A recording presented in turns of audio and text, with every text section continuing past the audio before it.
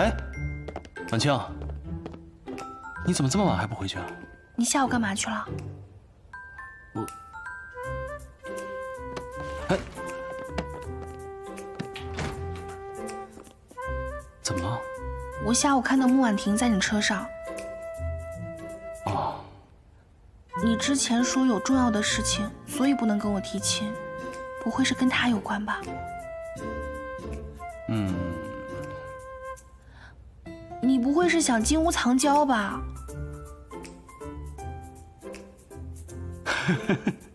你笑什么？我又不傻，我藏谁也不能藏他呀。那你还想藏谁？哎，不是，动动脑子，我都有你了，我怎么还会喜欢其他女人呢？吃什么醋啊？那我也是个女人啊，我也会吃醋的。你至少告诉我，你是不是有什么事情瞒着我？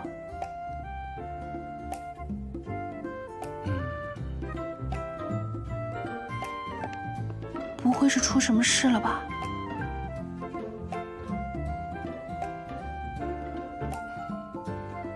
来，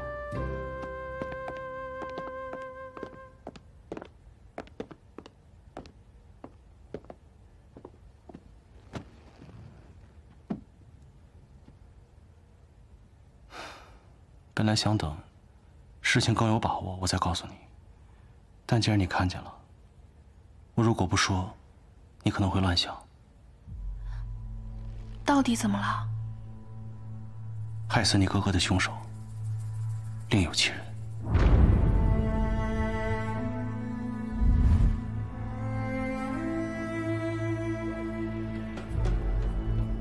10年前，徐伯钧与罗督军争夺上海的控制权。罗督军因为辎重被劫了。他想退守穆家码头运送弹药，但是穆家一直与徐伯钧交好，所以不肯借码头给他用。军情紧急，罗督军便派人假冒绑匪，绑架了穆远航，并将他关在了码头的仓库里。罗督军以解救穆少爷为由，派兵占领了码头。当时穆志远在外地运货。萧夫人也是救子心切，所以便答应了他，让他用穆家的码头来运弹药，包围整个码头。也就在那个时候，崔连凤来找了我。他说肚子里怀了我的骨肉，说只要我能够帮着把穆少爷灭口了，那穆婉婷就可以回到穆家。如果将来他生下来的是男孩子的话，变成了穆家财产的唯一继承人。我当时虽然答应了他，可我心里真的很犹豫。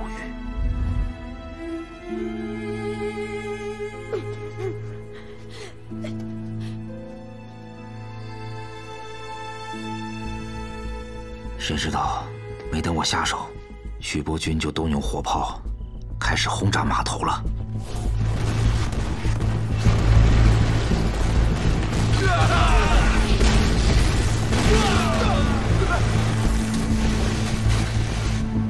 然后把穆少爷藏身的那个码头给轰平了。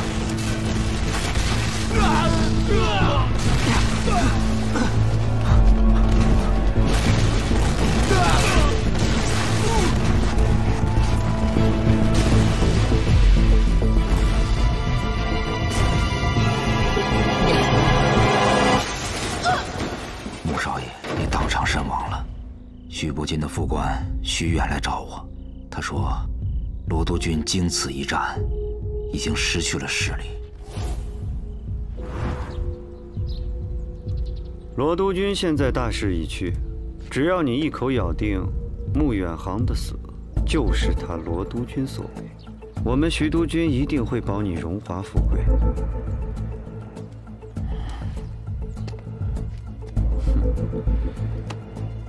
你可得想清楚了。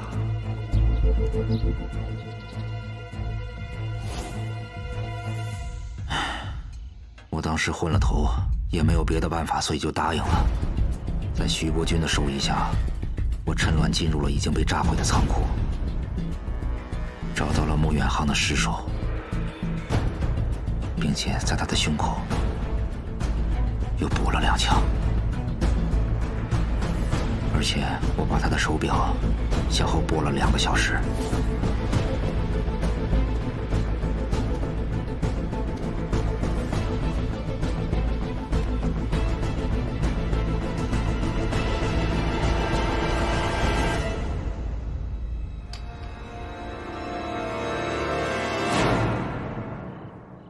罗督军战败退兵，徐伯钧终于占领了上海。双方因为穆少爷的死而纠缠不清，对簿公堂。穆少爷尸体被炸得已经是面目全非了，而且当时没有什么目击证人，案子一度陷入了僵局。后来京市警察厅在穆少爷的身上发现了2处弹孔，法医鉴定死亡的时间是下午1点钟。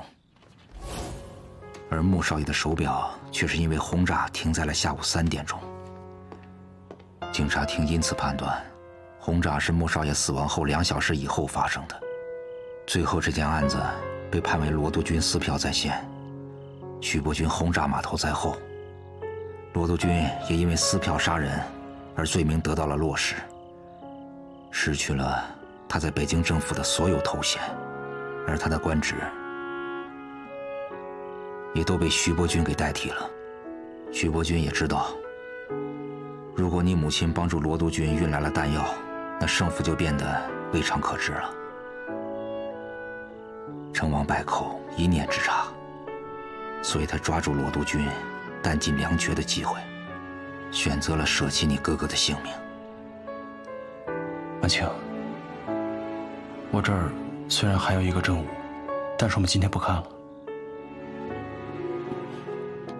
看，关于我哥哥的证我都要看。你们看到的这段影像是一个外国记者在仓库对面拍黄浦江的时候留下的，他刚好记录了徐伯钧轰炸仓库时的情景。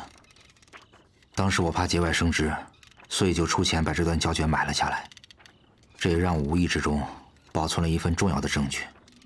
穆远航死亡的时间是下午1点钟，而他的手表却停摆在3点钟，是被我调后了2小时。法院也正是基于这一点，所以判定穆远航是在徐伯钧轰炸之前就被人撕票杀害了。但是现在这段胶卷刚好记录下了徐伯钧轰炸仓库的时候